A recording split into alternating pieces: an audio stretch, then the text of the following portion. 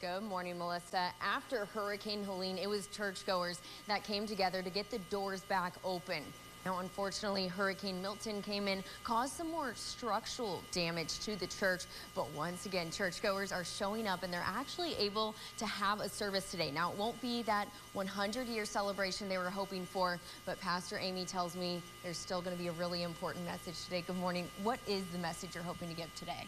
The message for today is not to give up. We're all exhausted. We're all frustrated. We're all angry. We don't know why.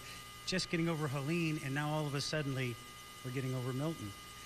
We went from the stress of being flooded to the stress of being blown away. So the message today is going to be having that strength that God provides. Keeping focused on the overlying message is don't focus on your circumstances.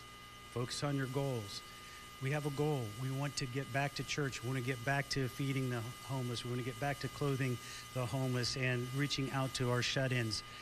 And we can do that. But if we let the circumstances fill our minds, there's no room for God's love. So we want to focus on staying positive. You know, a lot of people are talking about there's obviously a lot of devastation across the Tampa Bay area. But in the midst of all this, a lot of people are just grateful it wasn't worse. You know, the hurricane came in as a Cat 3 rather than a Cat 5. How do you think that helped save your building? Well, the building is old. It was built in 1952.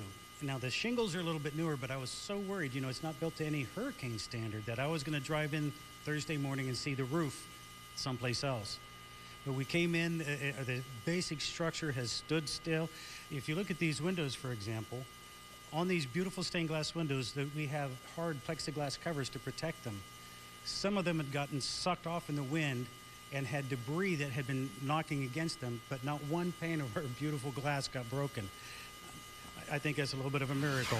It sure does sound like it. And, you know, they do have a few other buildings across the street from this church they haven't quite gotten to get to yet, but one of the buildings is a thrift store where they collect clothes for people in need who want to come and shop there to get some clothes.